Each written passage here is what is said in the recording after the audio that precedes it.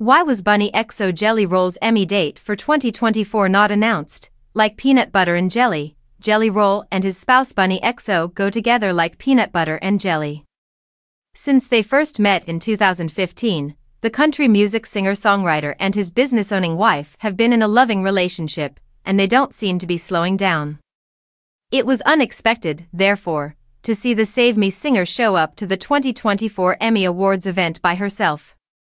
Jelly Roll was invited to sing the theme song for the In Memoriam segment, which is a customary tribute to all the TV industry members who have passed away in the preceding year. It's an honor that I've been chosen to recognize some of the best storytellers in history tonight. Looks like Bunnie XO will be watching her husband the way millions of other fans will, on TV. Her Instagram stories on September 15th include a short video clip of herself and others relaxing by the ocean. "Brought the crew to the beach for our off days," she captioned it. Looking at her other posts provides more context. It looks as though Jelly's time in LA and Bunnie's beach day were just quick jaunts before they go back to business.